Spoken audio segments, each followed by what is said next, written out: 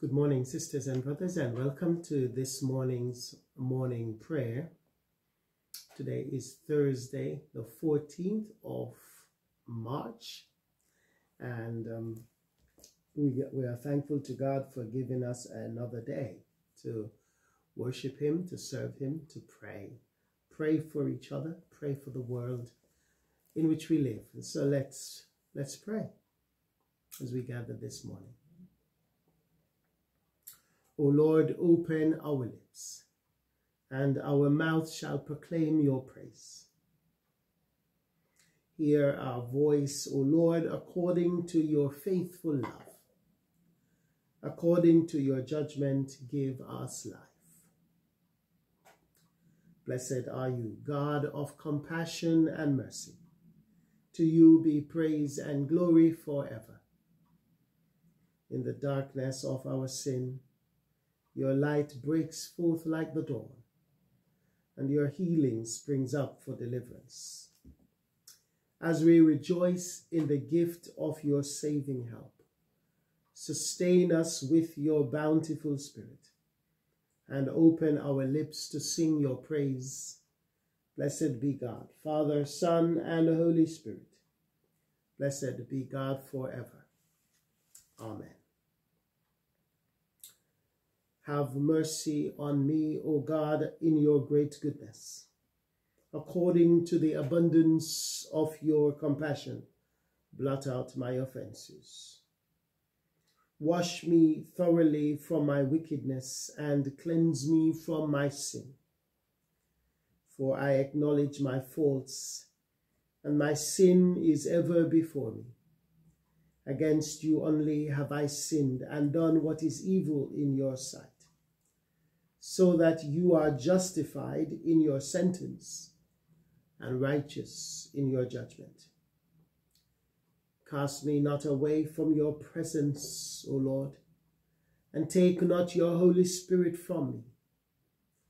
Give me again the joy of your salvation, and sustain me with your gracious Spirit. Then shall I teach your ways to the wicked, and sinners shall return to you. Deliver me from my guilt, O Lord, God of my salvation, and my tongue shall sing of your righteousness. Glory to the Father, and to the Son, and to the Holy Spirit, as it was in the beginning, is now, and shall be forever. Amen. The night has passed and the day lies open before us. Let us pray with one heart and mind.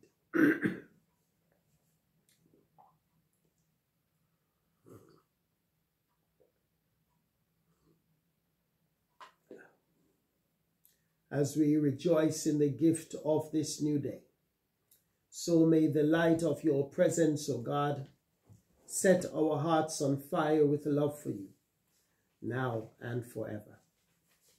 Amen.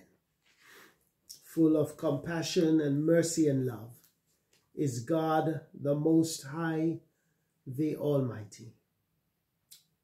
Lord Almighty and God of our ancestors, you who made heaven and earth and in all their glory. All things tremble with awe at your presence, before your great and mighty power. Immeasurable and unsearchable is your promised mercy, for you are God Most High. You are full of compassion, long-suffering, and very merciful, and you relent at human suffering. O God, according to your great goodness, you have promised forgiveness for repentance to those who have sinned against you. The sins I have committed against you are more in number than the sands of the sea. I am not worthy to look up to the height of heaven because of the multitude of my iniquities. And now I bend the knee of my heart before you, imploring your kindness upon me. I have sinned, O God, I have sinned, and I acknowledge my transgressions. Unworthy as I am, you will save me according to your great mercy. For all the host of heaven sings your praise, and your glory is forever and ever. Glory to the Father, and to the Son, and to the Holy Spirit, as it was in the beginning, is now, and shall be forever. Amen. Full of compassion and mercy and love is God the Most High, the Almighty. Amen. Let's go to our psalm. Our psalm this morning is Psalm 86. Psalm 86.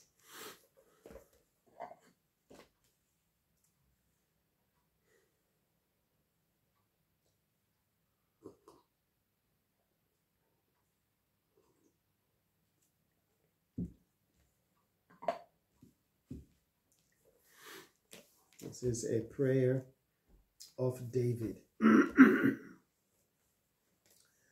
Hear me, Lord, and answer me, for I am poor and needy. Guard my life, for I am faithful to you. Save your servant who trusts in you. You are my God. Have mercy on me, Lord, for I call to you all day long. Bring joy to your servant, Lord, for I put my trust in you. You, Lord, are forgiving and good, abounding in love to all who call to you. Hear my prayer, Lord. Listen to my cry for mercy. When I am in distress, I call to you, because you answer me. Among the gods there is none like you, Lord. No deeds can compare with yours. All the nations you have made will come and worship before you, Lord. They will bring glory to your name, for you are great and do marvelous deeds. You alone are God. Teach me your way, Lord, that I may rely on your faithfulness. Give me an undivided heart, that I may fear your name. I will praise you, Lord my God, with all my heart. I will glorify your name forever. For great is your love towards me. You have delivered me from the depths, from the realm of the dead. Arrogant foes are attacking me, O God. Ruthless people are trying to kill me. They have no regard for you. But you, Lord, are a compassionate and gracious God, slow to anger, abounding in love and faithfulness. Turn to me and have mercy on me. Show your strength on behalf of your servant. Save me, because I serve you, just as my mother did. Give me a sign of your goodness, that my enemies may see it and be put to shame. For you, Lord, have helped me and comforted me. Glory to the Father, and to the Son, and to the Holy Spirit, as it was in the beginning, is now, and shall be forever. Amen. And the prayer: God of mercy, who in your great love drew your Son from the depths of the pit, bring your people from death to life, that we may rejoice in your compassion and praise you now forever and ever. Amen. Amen. So pull out a few strands from this prayer of David. There's a famous verse here: teach me, give me an undivided heart, that I may fear your name. It's great, great verse, isn't it? Give me an undivided heart, a heart that is steadfast, a heart that is focused on you, a heart that is not divided between allegiances.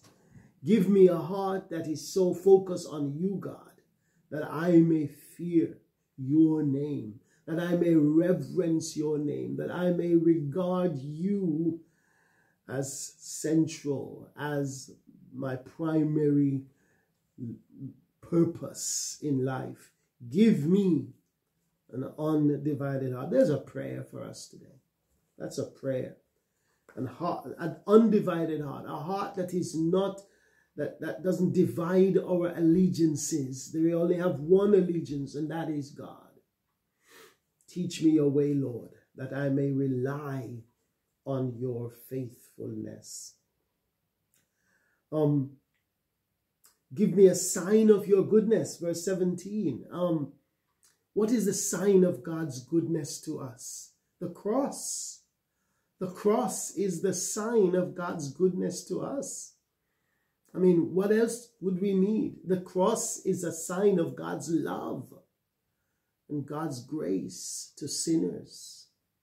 There's nothing else we need but that, sisters and brothers. If ever you doubt the goodness of God, look to the cross. That is it. Look to the cross. There is nothing else that God can do to show us how much he loves us than the cross of Jesus Christ. So, give me a sign of your goodness. That sign is the cross of Jesus Christ. All right, let's move on. Let's do the collect for today. The collect is for the fourth week of Lent. Merciful Lord, absolve your people from all their offenses, that through your bountiful goodness we may all be delivered from the chains of those sins which by our frailty we have committed. Grant this, Heavenly Father, for Jesus Christ's sake, our blessed Lord and Savior. Amen. All right, so let's go forward to our first Old Testament reading, which, of course, we are in Exodus. Exodus chapter 4. And we're reading from verse 27. So literally we are reading from Exodus 4:27 to all the way to chapter 6 and verse 1. So let's read.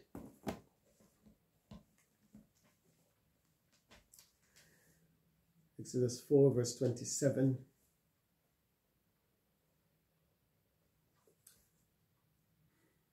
Now the Lord said to Aaron, "Go into the wilderness and meet Moses." So Aaron went and met Moses at the mountain of God, and he embraced him. Moses then told Aaron everything the Lord had commanded him to say.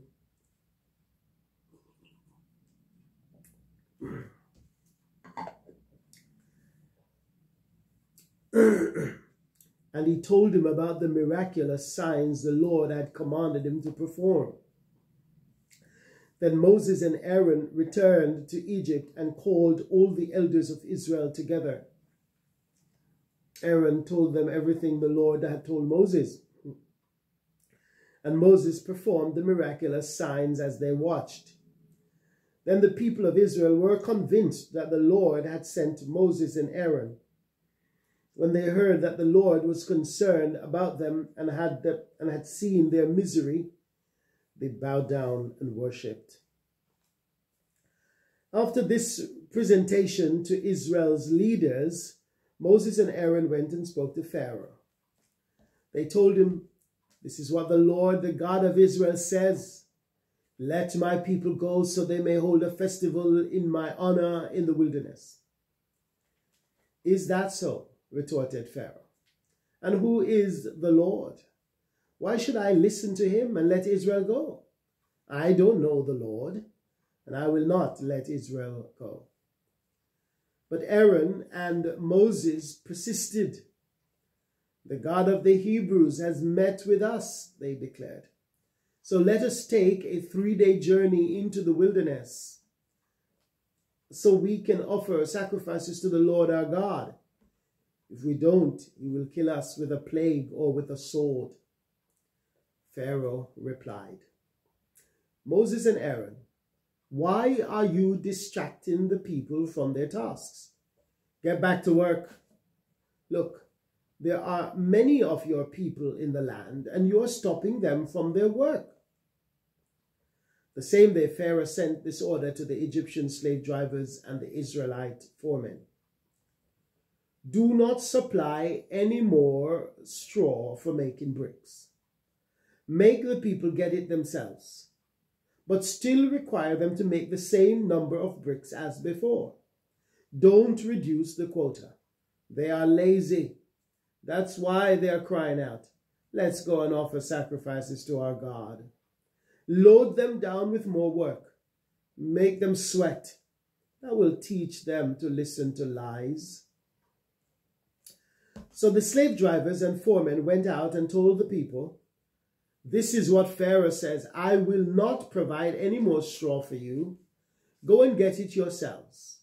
Find it wherever you can, but you must produce just as many bricks as before. So the people scattered throughout the land of Egypt in search of stubble to use as straw.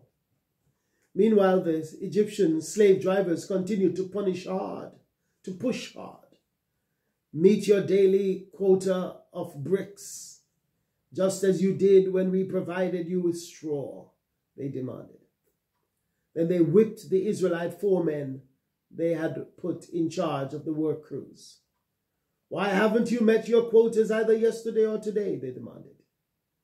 So the Israelite foremen went to Pharaoh and pleaded with him. Please don't treat your servants like this, they begged. We are given no straw, but the slave drivers still demand, make bricks. We are being beaten, but it isn't our fault. Your own people are to blame. But Pharaoh shouted, you're just lazy. That's why you're saying, let us go and offer sacrifices to the Lord. Now get back to work. No straw will be given to you, but you must still produce the full quota of bricks. The Israelite foremen could see that they were in serious trouble when they were told, you must not reduce the number of bricks you make each day. As they left Pharaoh's court, they confronted Moses and Aaron, who were waiting outside for them. The foreman said to them, may the Lord judge and punish you for making us stink before Pharaoh and his officials. You have put a sword into their hands, an excuse to kill us. Then Moses went back to the Lord and protested, why have you brought all this trouble on your own people, Lord? Why did you send me? Ever since I came to Pharaoh as your spokesman, he has been even more brutal to your people, and you have done nothing to rescue them. Then the Lord told Moses, now you will see what I will do to Pharaoh. When he feels the force of my strong hand, he will let the people go. In fact, he will force them to leave this land. This is the word of the Lord. Thanks be to God. In other words, God is saying to Moses, you haven't seen nothing yet. This is just the beginning of pain for Pharaoh. Yes, it is painful for the people in the short run, but in the long run, the pain will be Pharaoh's, not the people's. So be patient, Moses. Just chill. The people are suffering, yes. Their suffering has increased, yes. But that is only a short-term measure. The long term is going to be Pharaoh's suffering, not the people of Israel. And so it's that perspective that God is getting Moses to see. There is a bigger perspective on this, Moses. And it's always the same with all of our suffering, sisters and brothers. There is always a bigger perspective. The short term is what matters to us, of course. Because if we are suffering, if we are going through desperate situations at the moment, we cry out to God, and we, like the Israelites, we want somebody to blame and so forth. And why, God, aren't you answering my prayer? Why am I going through this, etc., etc.? And we go through all that. And of course, it's understandable. But God wants us, indeed, to get a more bigger picture of our problems. The situation we are facing today is not insurmountable. There's nothing impossible with the Lord, and God will rescue you. God will rescue us, indeed. But we need patience, we need faith, we need trust, and we need to simply believe that God is a God who rescues his people from their wickedness, from their cruelty, from their suffering, from their pain, from their sin. That's what Moses is being taught in this first encounter with Pharaoh. Moses is being taught that God doesn't work the same way we expect him to work. Yes, God did not prepare Moses for what Pharaoh did. It didn't take God by surprise. God knew that that's Pharaoh. That's how Pharaoh works. But God wants Moses to understand that the way he works is going to be different. And so this is his first lesson in God's timing, God's patience, God's way of doing things. Very different. So be patient, Moses, because Pharaoh is going to suffer more than the people are suffering. All right, we move on to Hebrews chapter 10. So Hebrews chapter 10, and we are reading from verse 9 to 25. Hebrews 10, 9 to 25.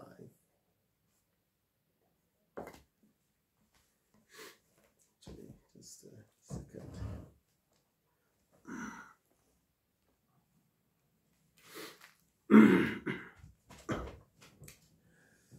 Right, Hebrews 10 from verse 19. And so, dear brothers and sisters, we can boldly enter heaven's most holy place because of the blood of Jesus. By his death, Jesus opened a new and living way, a life-giving way, through the curtain into the most holy place. And since we have a great high priest who rules over God's house, let us go right into the presence of God with sincere hearts, fully trusting him. For our guilty consciences have been sprinkled with Christ's blood to make us clean, and our bodies have been washed with pure water. Let us hold tightly without wavering to the hope we affirm, for God can be trusted to keep his promise. Let us think of ways to motivate one another to acts of love and good works. And let us not neglect our meeting together, as some people do, but encourage one another, especially now that the day of his return is drawing near. Amen. This is the word of the Lord. Thanks be to God. So, on the basis of the argument that the writer of Hebrews has been making about the fact that the old sacrificial system is no longer, because that all of that was a shadow of Christ. The fullness is in Christ. Christ is a real sacrifice. Christ is the full and complete and perfect sacrifice. So on that basis, he says, now we can boldly enter God's holy place. Before, there was a curtain that separate the people from God, and only once a year the high priest could go into that most holy place. Now Jesus has made the way open access through his blood to the most holy place. Now we can boldly enter into God's most holy place because of the blood of Jesus, he says. So by his death, Jesus opened a new and life-giving way through the curtain into the most holy place. You know, I think it's Matthew, one of the gospel writers, tells us that when Jesus was crucified, the curtain in the temple, the curtain that separates the holy place from the most holy place, was ripped in two from top to bottom. From the top down, it was ripped open to show that the way is open. And God is the one who ripped it from top to bottom, not from bottom up, but from top down. Is to indicate that God now opened the access into his presence. And now we can come boldly into the presence of God because of the blood of Jesus Christ. His death has opened the way for us. And he says, now, what is it? We are required to do certain things, he says. What I call the lettuces of Hebrew. Let us, verse 22, let us go right into the presence of God with sincere hearts, fully trusting him. So we don't need to hesitate. We don't need to stand back. We don't need to worry, fret, or be anxious. We now have the privilege to go right in. Let us enter into the presence of God with sincere hearts, trusting him.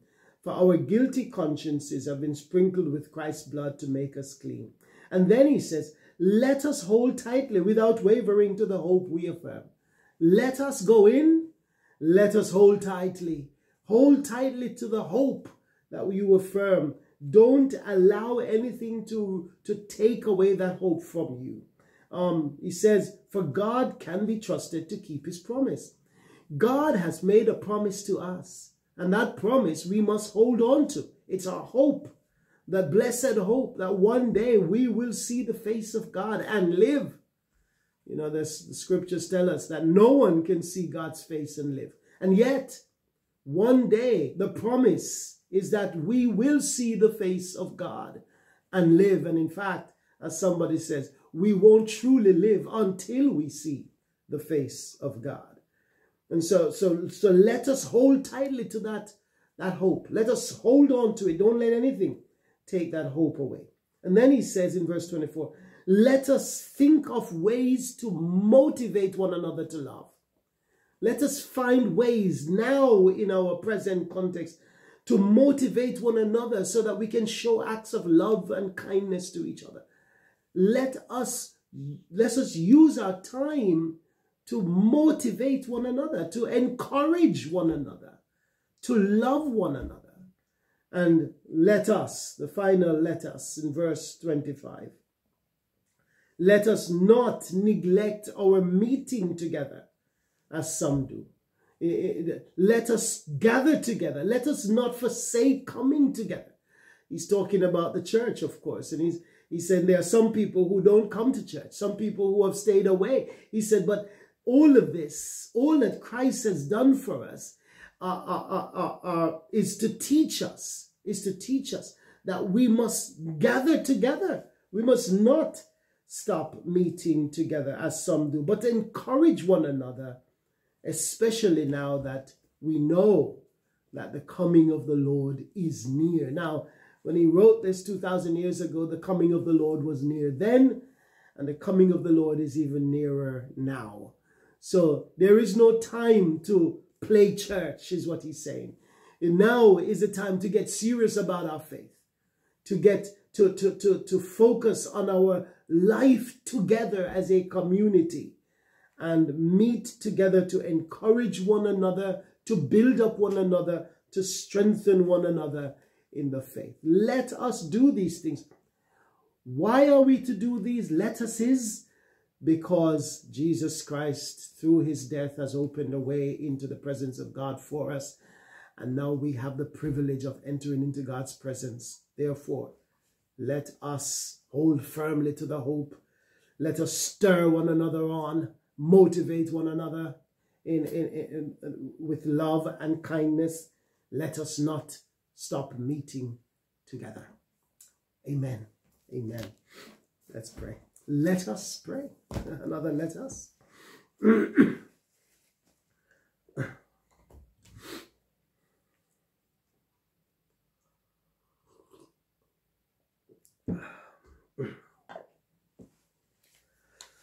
Oh, Father, we thank you indeed for the blood of Christ. We thank you for the death of our Lord Jesus Christ, who through his death has made a way, a life-giving way into your presence for us. And so, Lord, we thank you for the cross. Thank you for the cross. Thank you for the price you paid, Lord Jesus, for our sin. And through the death, through your cross, you tore wide the curtain so that we can enter into God's presence without fear, without intimidation, with boldness, with confidence, not in our strength, not in ourselves, but through your blood, through your sacrifice for us, in your name indeed. And so, Lord, we pray that this truth will transform our relationships so that we will motivate, stir one another towards doing good, that we will hold fast to the hope of your promise, that one day we will see your face. And let us, Lord, help us, we pray, never to give up meeting together as your community, as your people, but to continue to be the church that you have called us to be, to stir one another on, to motivate one another, to build up one another as we wait for the return of our Lord Jesus Christ. Lord, make us this kind of people, we pray. We ask this in Jesus' name. Amen. And so, Lord, we continue to pray for the world in which we live. We pray for the people who are suffering in Gaza, in Israel, for this conflict that is raging in that holy land. We have mercy on those people, we pray. Bring an end to the war, bring an end to the fighting, Lord. Raise up peacemakers, Lord, who will broker peace between the warring factions. Lord, we pray. Indeed, we pray this for Ukraine. We pray for Sudan and wherever else there is conflict and violence in our world. Lord, we pray. We ask for your intervention. And we pray, Lord, for peacemakers, for those whom you have raised up to make peace between the ones fighting. Lord, bring peace to the Holy Land. Bring peace to Ukraine. Bring peace to Sudan. And Lord, we pray for Haiti and the unrest there. We pray for stability. We pray for stable government in that country. We pray for the end of violence and gang warfare in that country. So Lord, we pray. And we pray in all these situations, Lord, that you'll protect the vulnerable and the weak, the children, those, Lord, who are the innocent in all this. We pray for your protection for them. Lord, in your mercy, hear our prayer. We continue to pray for Muslims as they celebrate their time of Ramadan. We pray for Muslims everywhere, especially those in our own community, but all over the world. That, Lord, that you will reveal yourself to them in the person of our Lord Jesus Christ. The risen Christ will be seen in their eyes. Lord, we pray, take the scales from their eyes, we pray, so that they can see the truth in Jesus Christ, that as they seek their spiritual, to get spiritually deeper into their faith, that they will see Jesus, the resurrected Christ, as their Lord and Savior. And so, Lord, we pray for Muslims. Reveal yourself to them so that they will see the truth in our Lord and turn in faith and worship like Thomas, saying, my Lord and my God. We pray this for all Muslims everywhere today. Lord, in your mercy, hear our prayer. And we pray, Lord, for those in our own community, those who are sick, those who are suffering in any way. We ask for your blessing upon them. We pray for Doreen, our sister Doreen, and all the different medical needs that she's had. We pray, Lord, that you will sustain her and strengthen her. And we thank you, Lord, that for all the care and support she's been receiving from the doctors and those who care for her. We pray that you will continue to sustain her physically and emotionally, and indeed spiritually. We pray for Jean and Walter and Monica, for Sue, for Daisy, for Ivy, for Keith. We pray for Veronica and Chester, for Dolly and Desmond, for Jean, for Joanna, for Pat and Ray, for Pauline and Pauline, for Muriel and David, for Syria Kala and Monica, and Veronica and Cheryl, for Charity, Pippa, for Duke, for Pauline, for our Archdeacon Elwin, for Andy and Anita, for Una, Noel, Jackie, Maxine, Atlee, Anne and Richard, Elliot, Jake, Kiana, and Lucy. Lord, in your mercy, hear our prayer. O God, the protector of all who trust in you, without whom nothing is strong, nothing is holy, increase and multiply upon us your mercy, that with you as our ruler and guide, we may so pass through things temporal that we lose not our hold on things eternal. Through Jesus Christ our Lord. Amen. Our Father in heaven, hallowed be your name, your kingdom come. Your will be done on earth as in heaven. Give us today our daily bread. Forgive us our sins as we forgive those who sin against us. Lead us not into temptation, but deliver us from evil. For the kingdom, the power, and the glory are yours, now and forever. Amen.